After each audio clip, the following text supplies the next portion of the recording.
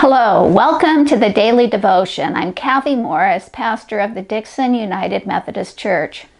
Our Bible reading for today comes from the Gospel of John, chapter 14, verses 1 through 3. In this passage, Jesus prepares his disciples for life after his death, his resurrection, and his ascension. Jesus assures his friends that they will be reunited. I'm reading from the New Revised Standard Version. Do not let your hearts be troubled. Believe in God, believe also in me. In my Father's house there are many dwelling places. If it were not so, would I have told you that I go to prepare a place for you? And if I go and prepare a place for you, I will come again and will take you to myself, so that where I am, there you may be also.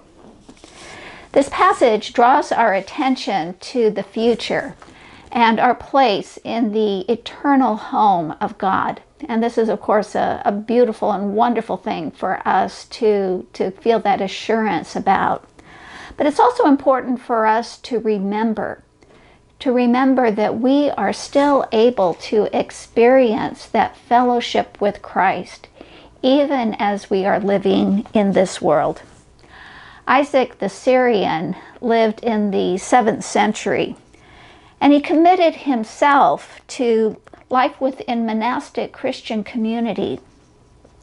Prayer for Isaac was a way of experiencing that deep fellowship with Christ. It is the fellowship that brings peace. Here's what Isaac wrote. Be at peace with your own soul. Then heaven and earth will be at peace with you. Enter eagerly into the treasure house that is within you. And so you will see the things that are in heaven. For there is but one single entry to them both. The ladder that leads to the kingdom is hidden in your soul. Flee from sin, dive into yourself, and in your soul you will discover the stairs by which to ascend. For your prayer time, sit on a step ladder or on the stairs that you have in your house.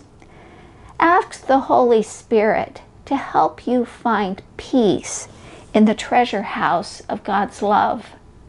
May this be a time in which you are able to experience that union of heaven and earth that changes our perspective so that we are able to live more fully the love of God in our own lives.